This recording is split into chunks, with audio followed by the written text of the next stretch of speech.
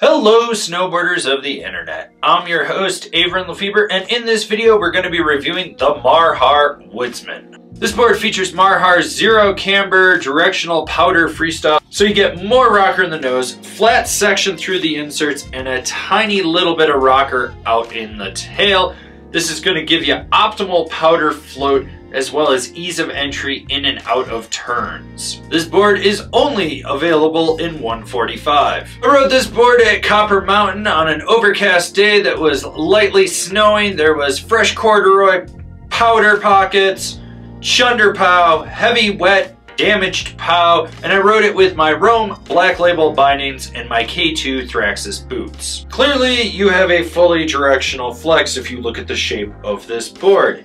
Now the overall flex comes in just below a middle of the road, so what you do get is completely softer nose, stiffening up right by the front insert through the middle to the tail, and then you get that rocker zone where it's a little softer, not crazy, with a lot of torsional flex. Now the width of this board does give some stability between the inserts. That nose rocker gets a lot of chatter, you feel a lot of flap going on, and that does resonate back under the front foot. Realistically, in rutted out terrain, as long as you're smart with it, you're not going to get bucked around. But if you go into it screaming Leroy Jenkins as loud as you can and just pointing it right in, you're going to get bucked around. So keep those knees bent because it can wash out. All your pop comes from your back foot, so hopefully you didn't skip leg day and you fully understand that your spring and snap is mostly coming from your rear leg. So what you put in is what you're going to get out of it. So the nose is like a giant spatula. This is the area where you're going to be doing all your buttering with it. You can just press right into it. It's gonna lock and hold, especially in fresh snow or even on a groomer.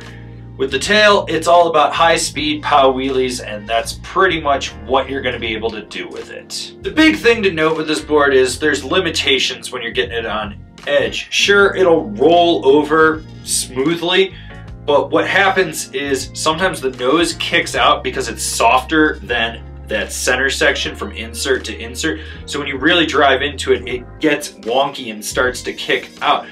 This thing's really designed for medium mellow carves or short, tight, quick turns.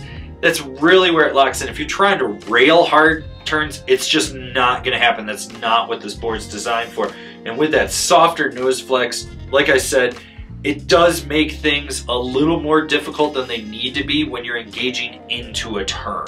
Who's this board for? The powder chasing tree free rider guy that wants a volume shifted directional board. So for this year, they tweaked the core profiling on it to make it a little softer, especially in the nose. I don't think that was a really good idea because you get more flap out there, as well as you don't have the power to drive through a turn.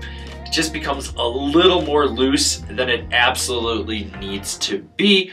Otherwise, it's fun in the trees, it's solid in pow, you can zip around the mountain on it when you want to, and you know, it just doesn't suck for that aspect. It's just when you push into it and you demand more, it just doesn't live up to it. Comparable boards: the Nidecker Mosquito, the Telos Backslash, the K2 Niseko Pleasures.